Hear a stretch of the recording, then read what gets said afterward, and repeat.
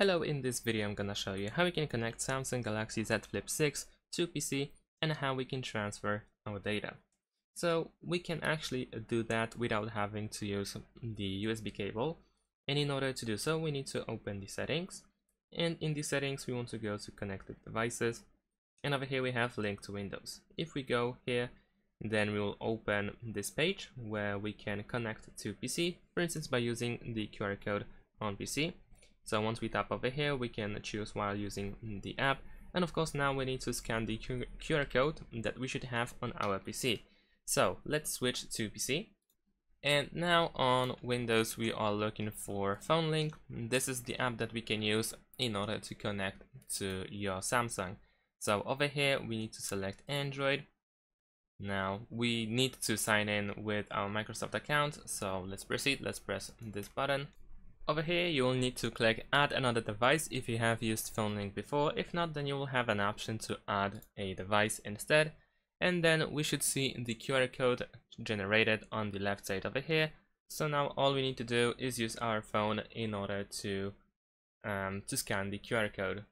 However, if on the device you already have the account linked, but you don't have a way to scan the QR code, you can still tap on linked account. So you can use, for instance, this account over here. Then you can tap add computer, and then I have a QR code, and now we can scan the QR code.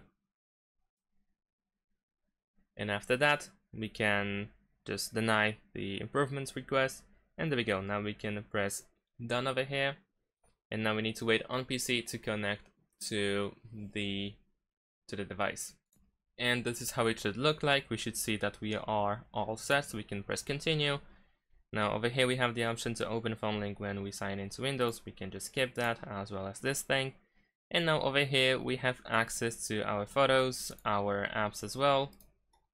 There we go. So we can see everything that we have installed on our device. So if you want to transfer something, you can simply open, for instance, a photo, and then you can save as something. So then you can save it somewhere, or you can just simply, I don't know, like open it if needed, just like that, and that's pretty much it. So this is how we can get access to our data on PC. On the other hand, if you want to, you can still use a USB cable if you wish to connect by using it, as it's definitely causing less trouble in some cases.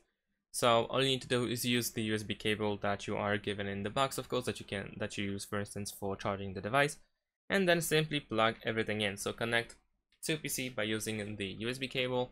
Now over here we need to allow access to phone data, and there we go. Now we can switch back to PC one more time, and then when you open this PC you will find your device over here where you have your disks. And if you go there, you will find the internal storage, and you have pretty much everything over here, including the camera photos over here, and so on and so forth.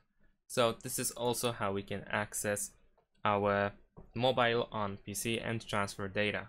So if you want to move something to PC, for instance, not to PC, well, if you want to transfer something to PC, then all you need to do is simply drag and drop it, for instance, to copy to desktop, or the other way around in order to add it to your mobile. And that's it. Thanks for watching. Leave a like and subscribe to my channel, and see you in my next videos. Bye.